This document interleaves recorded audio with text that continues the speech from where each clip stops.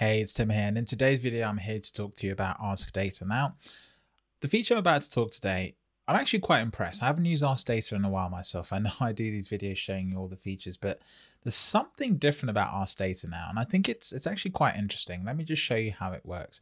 If you're not aware, Ask Data is a new feature where you can essentially just type a question into Tableau and it gives you the answer. To show you that, I'm here on Tableau Online. I'm going to go to the Explore tab here, go to Samples, and there's of course a sample superstore data set that you can use.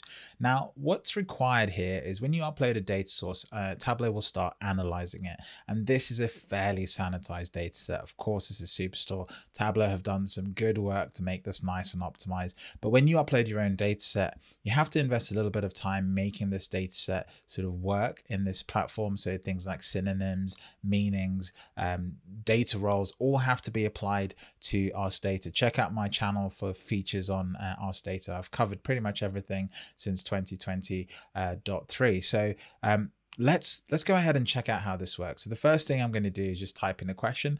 I want to see the profit by category. Okay. Oh, I can't type, so I have to make sure that I use the correct category. Here we go. And it will come up with a suggestion. I'll click the suggestion so that it cleans up my typos, as it were. And now it'll open up a new window and it'll actually go ahead and load that, which is great. This is kind of what I wanted, but it's not quite the question I had. What I'd recommend you do with Ask Data is you ask your question in stages, because then you know it's actually getting the question correct each time. So the next thing we're going to do is actually make sure that we see this by month. I want to see this as a time series essentially. So by month, let's just type that.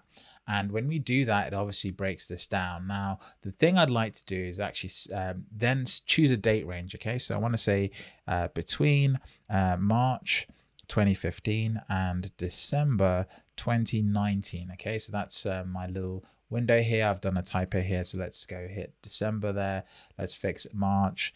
I'm going to give it the benefit of the doubt here and just hit enter. Now in an organization you'd have typos, and so here we have it. We have this nice sort of timeline. Nice new feature here is you can actually tweak this date range a little bit better. So you can actually go in here just by clicking that and actually tweak it. So let's say you got the year wrong and you wanted to go to 2019, hit accept, and it changes the view. This is really, really cool. And of course you can change this to whatever chart type you want. Just go over here on the right hand side and hit stacked bar, and you can see that it comes up actually is a nice option, and you can actually type it in here. So let's just remove that. It goes back to the line chart and just type it ourselves as stacked bar chart.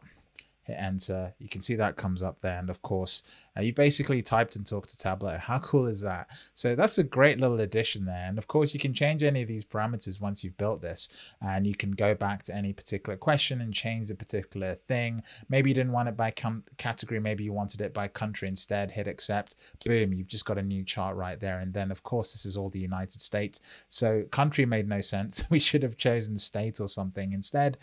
Hit accept, and instead you get a very, very noisy chart. And of course it's not colored it correctly because we've changed things in the middle of the way we're asking questions. But this just gives you a nice little glimpse of how this is working and how it's dynamic and how it really actually makes it easy to build a new visualization.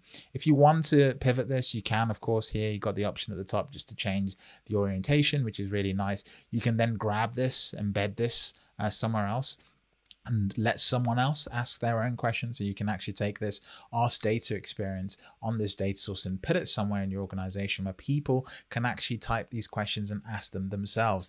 If you've invested a little bit of time into the metadata, that's going to be really, really good. So the actual feature here was this sort of relative date range slider. This is new. It makes it much easier to pick dates, but just check out how much this feature has come along in the time that Tableau has been building it. This is supposedly one of the new areas of analytics where essentially you're just going to be talking to a computer and it will be doing this for you. And there's actually, I see a world where this is actually realistic, where you simply type something into a text line and you get a response back with a table or bar chart or pretty much any of these chart types that Tableau have already added. So that's pretty much the feature in a nutshell. If you've enjoyed this video, you know what to do. If you haven't, hit the dislike button twice, and I'll catch you in the next video.